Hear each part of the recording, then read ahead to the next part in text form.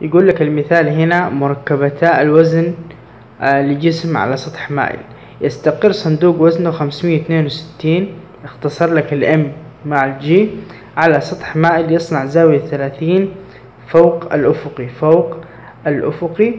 أوجد مركبتي قوة الوزن الموازية للسطح والعمودية عليه.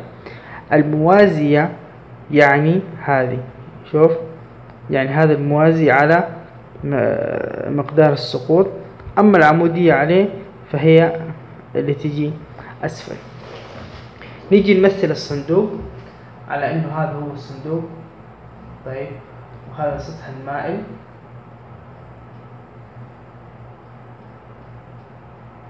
وهذه الزاوية،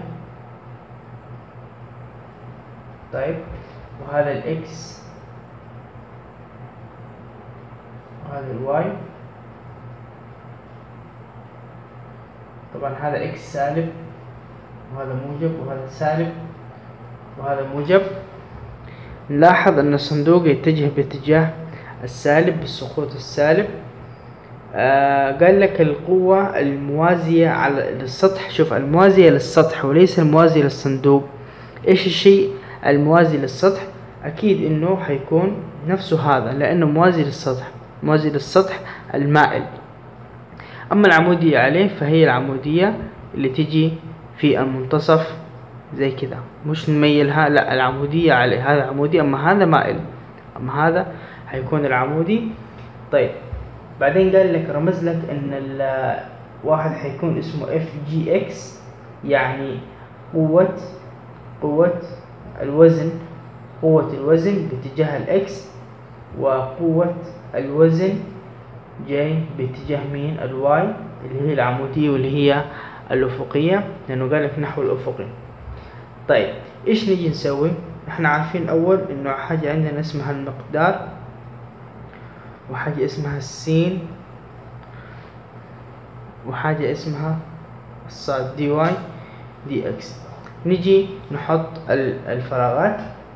طيب، احنا عندنا الصندوق وزنه 562، هذا يعتبر المتجه.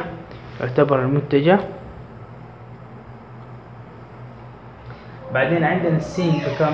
طيب، السين نجيبه عن طريق الزاوية، والزاوية اللي بنجيبها من هي؟ اللي هي الاف جي. كيف تجي؟ بهذا الشكل، هذا اسمه اف جي، هذا وزن الجاذبية، وهذه الزاوية اللي تصنعها الجاذبية. دائما حتيجي بالطريقة هذه، ما راح تيجي بطريقة مايلة مع الواي او الاكس، انما حتيجي عمودية وتصنع زاوية مع الواي سالب. طيب، هذا في الربع الكم؟ هذا الربع الأول، الربع الثاني، الربع الثالث. في الربع الثالث إيش نستخدم؟ لحظة أجيب الورقة. نكمل الربع الثالث قلنا إذا كانت في الربع الثالث وكانت الزاوية بين المحور والمتجه، شوف، ما حدد لك المحور هو إكس والواي، قال لك أي محور، والمتجه، فإن الإشارة تكون بالسالب ونستخدم الكوساين. والمتجه الذي لا يربطه زاوية، اللي ما فيه له زاوية، راح نستخدم الساين وتكون أيضا إشارته سالبة. الآن عندنا في السؤال هذا ارتبط الاف جي مع الواي، فبالتالي يكون هنا ارتبط عندي الزاوية مع المحور واي، فبالتالي يكون سالب 562 كوساين 130. والساين لم يرتبط معه زاوية اللي هو الإكس اللي هو كان على السطح المائل، إذا حيكون سالب 562 ساين 30. الآن ما عندنا إلا متجه واحد وقوة واحدة، هل نطرحها من صفر؟ لا، هناخذ كل واحدة بزاويتها ونطلع قيمتها. حيكون عندنا الاف جي اكس تساوي سالب الاف ساين مين ثيتا. سالب الاف اهو سالب 562 نيوتن ضرب الساين ب30، ويطلع معانا السالب 281 نيوتن. هذا بالنسبة للمين؟ الاف جي اكس. اما الاف جي واي هنقول نفس القانون سالب اف كوساين 30 او كوساين ثيتا.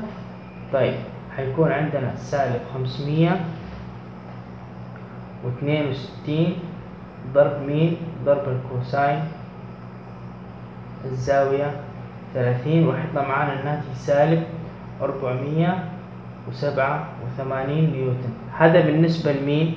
هذا بالنسبة للسطح أو القوة الموازية على هذا الصندوق.